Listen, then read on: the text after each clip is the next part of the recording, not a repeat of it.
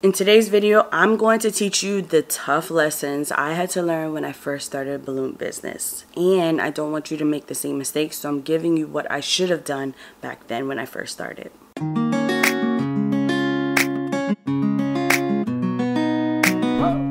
Hey everyone, welcome back to my channel with My Inspiring Designs with me, Justine, where all I want to do is inspire the event designer in you. If you're new here on my channel, make sure to hit that subscribe button and the bell to get notified on all the decor, balloon designs, and event business tips that I give here on my channel. And in case you were wondering, this was my last video. If you want to know how to charge an organic balloon garland that's worth $500, feel free to click the link down below or go on my channel and find that video because it's definitely going to teach you how to do so.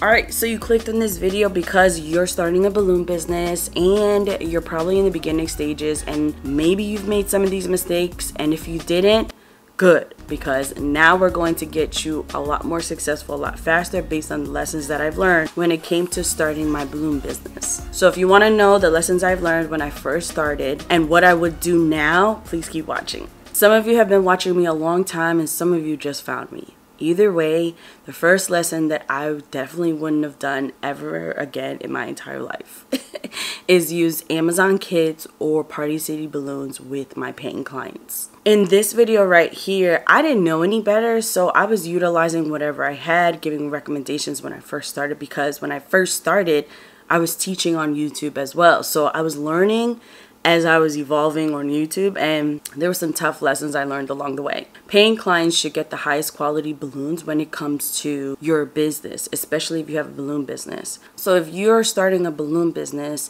here are the top brand names of balloons that you can use with paying clients.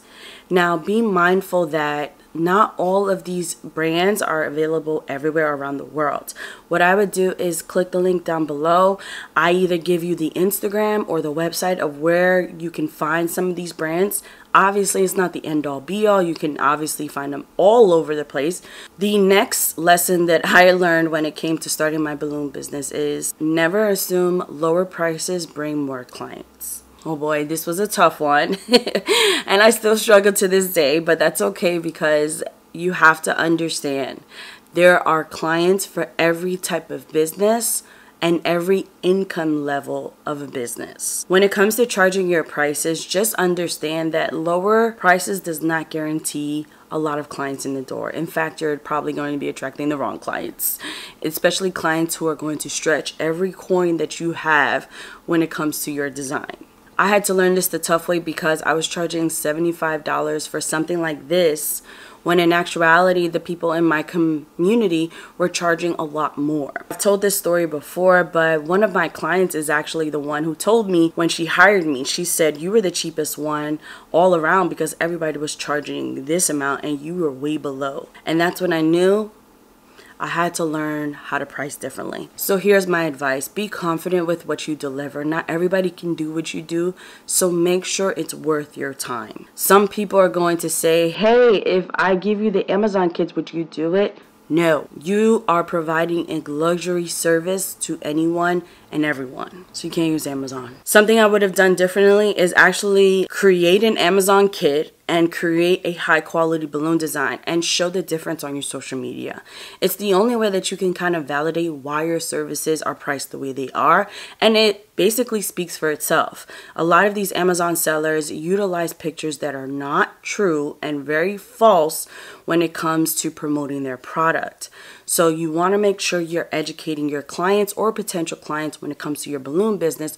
This way they can know that you're worth the time, the effort, and definitely the price. The next lesson I learned when it came to starting my balloon business is just because people say no doesn't mean anything about you. I'm about to get real personal, but it's for a good reason. Growing up, I had such a fear of rejection that I would be the biggest people pleaser there was to known to man.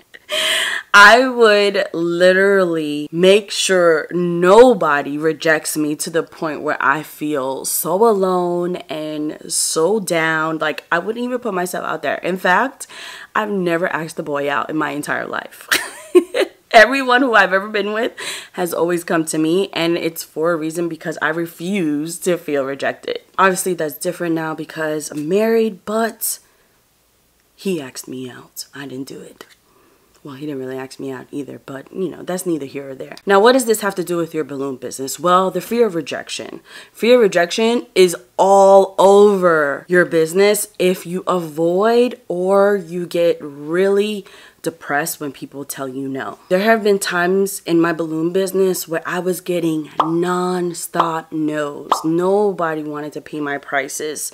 And to this day, I still struggle when it comes to finding clients who are the perfect fit because some people don't see the value of what you're bringing. But the solution to this problem is keep going. There's someone out there that can literally pay your prices without hesitation. I've seen it with a couple of designers that I've coached in my coaching program. They have even charged the same client 4 times what they charged them the first time. So when I see results like this, I know that you're able to find people who are willing to pay. It's all about your mindset and believing it to be true, because whatever you're attracting, it says a lot about you versus the other way around. And if you didn't know, our membership for Design Your Dreams Society is now open, and we really discuss about the mindset shifts that it takes for you to become that CEO, how to really get over the fear of rejection, how to build those confidence, and really charge your worth when it comes to your pricing. If you're interested, feel free to click the link down below. I'll leave it for you, and you can definitely see if it's the right fit. The next lesson that I learned when it came to starting my balloon business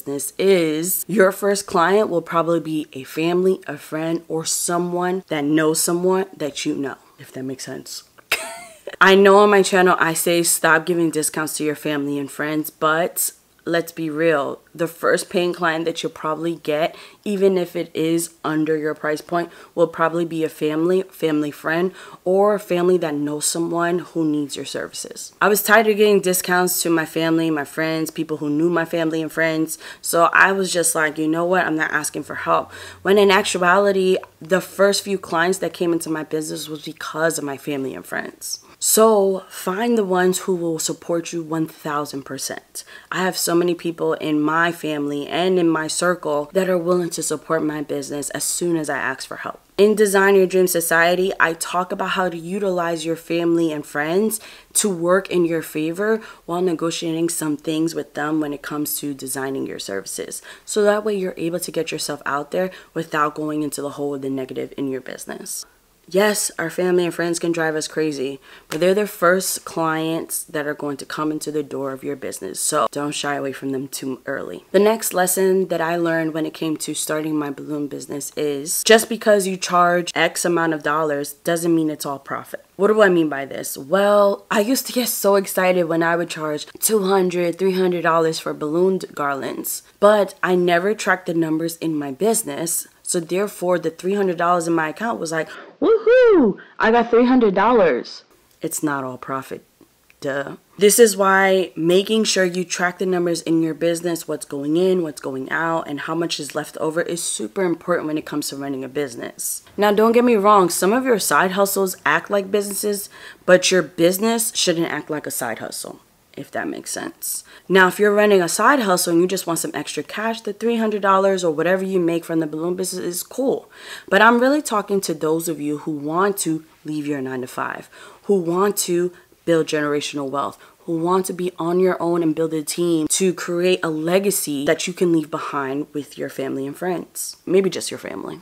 So here's the solution. You have to act as if a 6-7 figure entrepreneur. What would they do in your shoes? Would they just celebrate a little bit of money, or would they know how much of that price point is going to paying your team, is going to taxes, is going to wherever else in the business that you need that money to go to? That's what I mean when it comes to acting as if. Although you may not have a team, you may not even have a lot of money, you might not even have a lot of clients. But when you show up as the CEO that you see yourself becoming in the future, you kind of reverse engineer, and God, universe, source kind of shifts things in your reality to produce where you want to go. And it all starts from today. So do yourself a favor, track your numbers, know how much money is coming in and out of the door of your business, and I guarantee you, you might not be making enough. The next lesson that I learned when it came to starting my balloon business is always have a starting price. When I first started my balloon business, I would never know how much to charge anyone,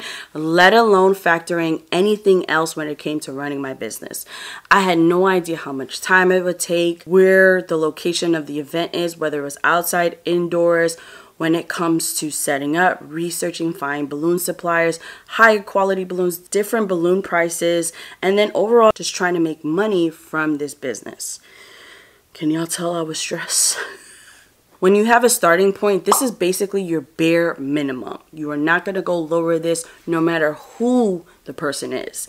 That's right, including your family and friends. A base price and a starting price is a lot easier to build on versus being scatterbrained like how I used to be when it came to selling your balloon designs. And remember, this advice can go anywhere in the event industry, let alone business 101.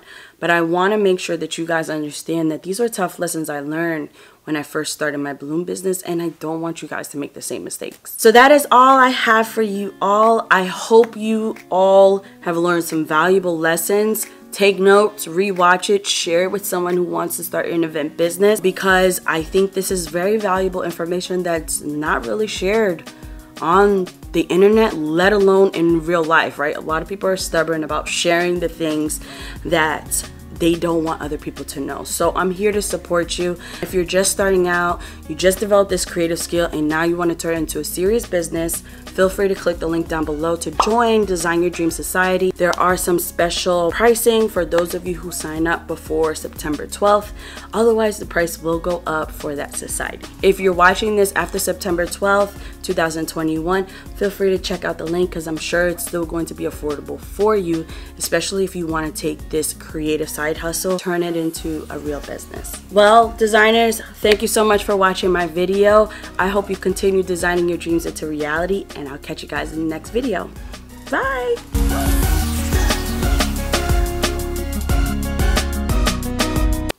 Stressed. I'm still stressed. A lot of no's, right? It's like getting punched in the face all the time, but you know what? Keep going, because I will.